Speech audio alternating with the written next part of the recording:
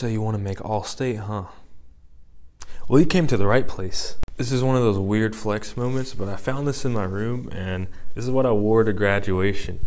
It was my honors thing. I don't even know what this is called. And I put all my band medals on it. So this is how I walk into my high school graduation. And these are all county medals, and then these were the all district, and then all 4 years of high school I made all state. There's a disclaimer though, none of these are jazz. I've never auditioned for a jazz honors band. I wish I had, so I'm not gonna make a how to make all state jazz video because I don't feel qualified to teach that since I've never auditioned for it. Recently I was a judge for all district around this area, and wow, I have a lot of advice to give, because when I was in high school and I was auditioning, I didn't really know what the majority of people sounded like in their auditions. Now I do. I judged like 80 saxophones for their district, or for this district, and only 4 of them, literally 4, played well. You know, well is subjective. By well, I mean like played in the style that these all county and district and all state bands want. So the first thing, the most important thing in any of these auditions is your sound. Nothing is more important than your sound. You can have incredible technique, but if it sounds bad, who cares? You have to be able to put yourself in the perspective of someone who doesn't play your instrument. And I say this because imagine a flute player. All right, imagine you're listening to a flute player and all you hear is like airy, but their fingers are going fast, but all you hear is just. Do you really care what they just played? You don't know what's going on in their fingers. The flute players can be like, oh my God, he's playing so technical and what a hard passage. But for you, you don't know what's going on here, so you don't care. All you know is how they sound. Did you like it? Would you like that? I don't think you would. And so when you're a saxophone player and you see people playing these blazing fast stuff and you might get intimidated, but their sound is bad, that really goes a long way. The bad sound. Sound matters more than anything. Imagine a hierarchy. So here is your hierarchy, right? And the most important thing is going to be sound. Everything above it, which I'm gonna get to, only matters if this is good. Otherwise, none of this other stuff matters. Sound is everything. So this was one thing that was my weakness for a long time. During middle school, my band director would always say, like, you know your skills, you know your stuff, but it's your sound that you need to work on. And I was just like, huh? Like, what does that mean? I'm playing saxophone, the notes are coming out. That sound, I have a good sound, right? And I just didn't know what he meant. He was like, you can work on your tone. And I was like, how do you work on your tone? And do you just do long tones? So I did my long tones and still didn't really do much. All it did was make me able to hold a note more stable for longer periods of time and increase my stamina. But it didn't make my tone nicer. And I was like, what? What is this whole tone? What is this thing about tone and sound? And then I started doing some more digging. I found a recording by Tamer Sullivan doing one of the etude pieces for our district. And I was in utter disbelief. I was like, this is a saxophone? I've never heard something so gorgeous and just so royal. It sounded like someone was expressing themselves. I got so many goosebumps. I was like, this is like powerful. I didn't know this instrument that I play is capable of producing this. I have to be able to do this. And Tamer was able to like tell a story through black notes on a page. Now a good sound is subjective, right? Some people like this sound. Some people like this sound, and everyone sounds different. So how do you get a sound that people will go, oh, that's a good sound, yet you like the sound too? Here's the key. You must try to imitate a player's sound who is widely accepted. You should really get to know some of the main classical saxophone players of our time. A few of them is Timothy McAllister, Joseph Luloff, Otis Murphy, Tamer Sullivan, like I mentioned, Claude DeLongala, Nikita Zeman, and there's a ton more. Within all these players, you're bound to find one of them whose sound you really like. And whoever it is, pick which one to idolize and really aspire to have their sound. You want to try to replicate someone's sound before you start adding your own flair to it. And naturally, you're always going to have your own flair, just because no one can truly replicate someone else. Don't spend too much time just trying to be original. Plus, if you really do want to find your own voice, I highly suggest you explore jazz, because that's what jazz is about, is finding your own voice. Classical saxophone is more about figuring out how to be uniform, how to blend with an ensemble, how to reach a sort of idealism. So my shortcut to you to getting a good sound is to find a player who's widely accepted and listen to them a lot and really try to imitate their sound. Get their sound in your ear. Search up their saxophone setup, search up their mouthpiece, search up their ligature, search up their reed. That way you can be on even terms. That's what I did. And if you ever play a bunch of different saxophones, you would see that the actual saxophone doesn't have that much impact on your sound. It's the mouthpiece, the reed, and the ligature. In terms of equipment, this has the most impact on your sound.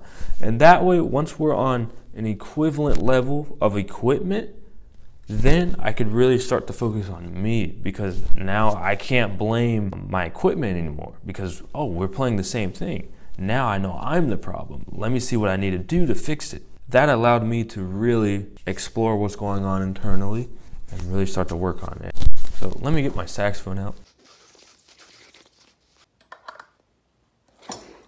Now, as I've said, a good sound on saxophone is subjective, because a saxophone can sound like so many different things. But that being said, that doesn't mean that there isn't objectively bad sounds on saxophone. There are things on saxophone that sound bad all across the board, no matter what. When I was judging all district here last year, this was the most common objectively flawed thing that I've heard. It is the pinched sound. I'm going to demonstrate it for you.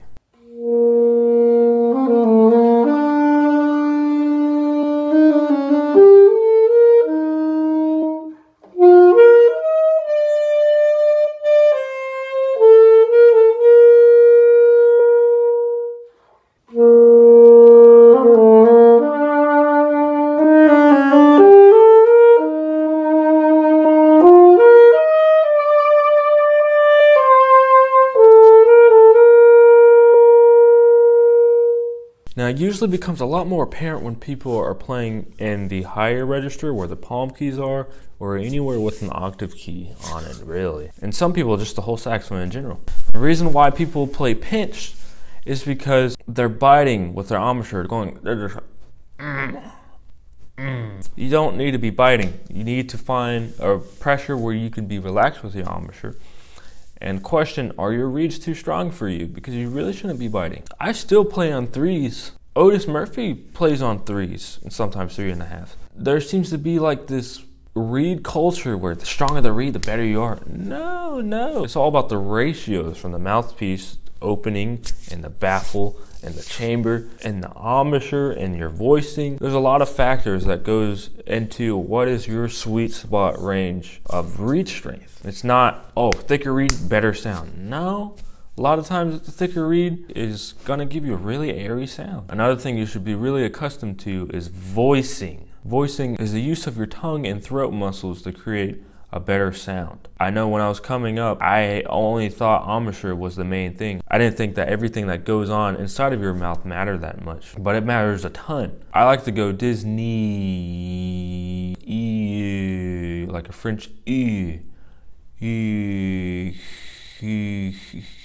That gives me the proper airspeed to produce a nice warm sound.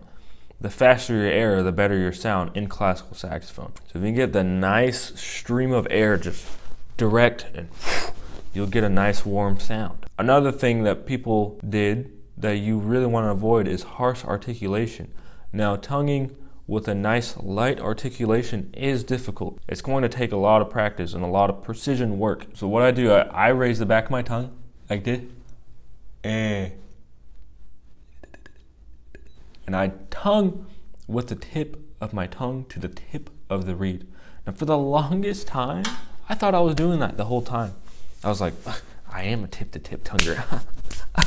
Yeah, I thought it. Then I got to college, and my teacher was like, and he diagnosed me. I was actually anchor tonguing. Anchor tonguing is what a lot of jazz players do, and what I still do when I'm playing jazz, is where the tip of your tongue is in the back of your bottom teeth. So it's planted right here. And then you use that part that I just pointed to tongue to read.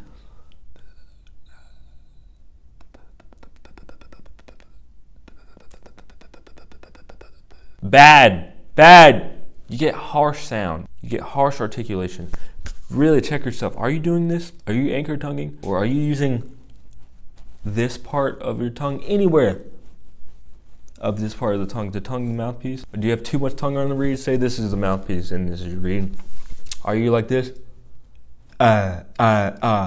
And please don't tell me you're the type that tongues with the roof of your mouth. So you're not even touching the reed, you're just touching the roof of your mouth, the tongue. Don't do that on saxophone, please. I'm going to demonstrate each one of these now.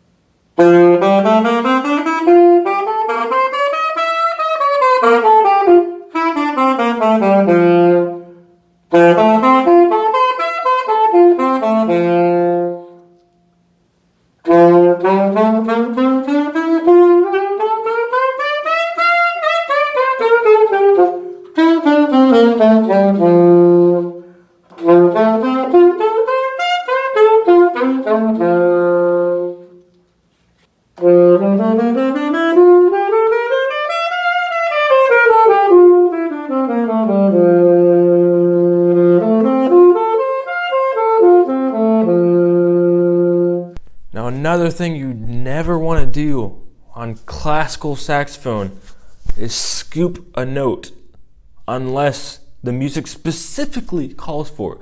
But otherwise, do not purposely scoop into a pitch. Never, never, never, never, never, never, never.